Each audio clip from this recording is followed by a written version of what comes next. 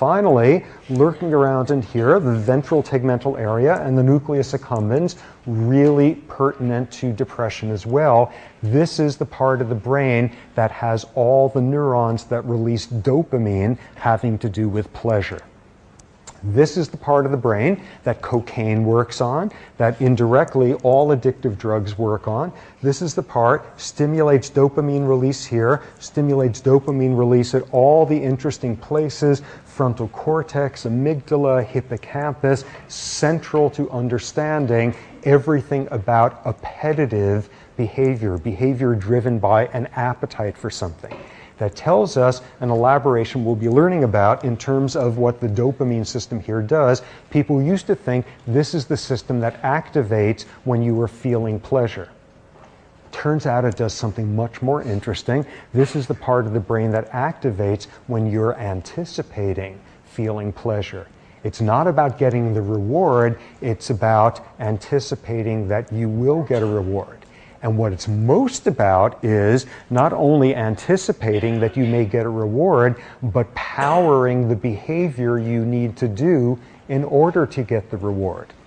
Standard paradigm showing this.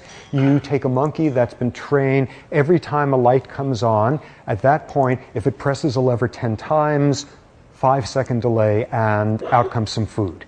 That reward system.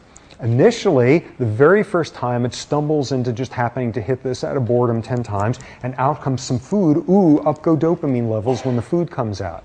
But pretty soon what you get instead is the dopamine levels go up when the light first comes on.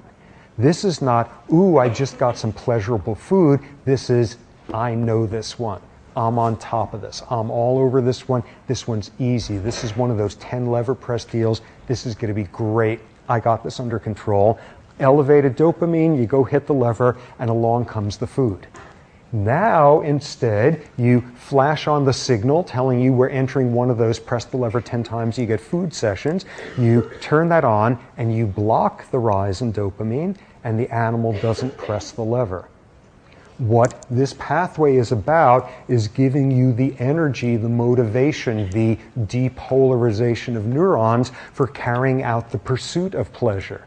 And that's really informative, as we'll see, because stimulating the pursuit of pleasure is far more of an addictive process than the pleasure itself in terms of making sense of some of the circuitry.